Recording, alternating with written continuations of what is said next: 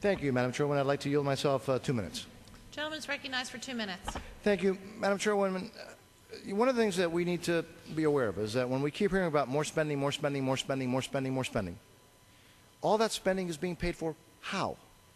Well, it's very simply by either huge tax increases, and that's why this budget has the largest tax increases in the history of this country, tax increases that we have never seen before, and unprecedented levels of debt, of borrowing.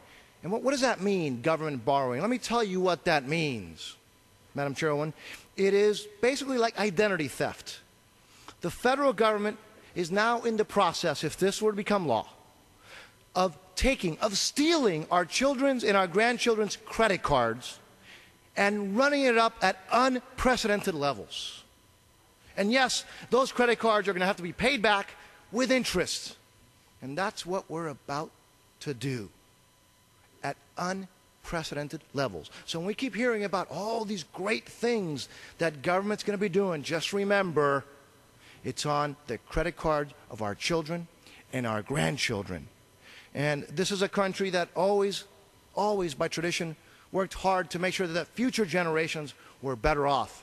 We're about to embark on a road that this country has never been on before, leaving our children and our grandchildren with the largest debt that anybody has ever seen, has ever left for future generations. That is totally unacceptable. I reserve.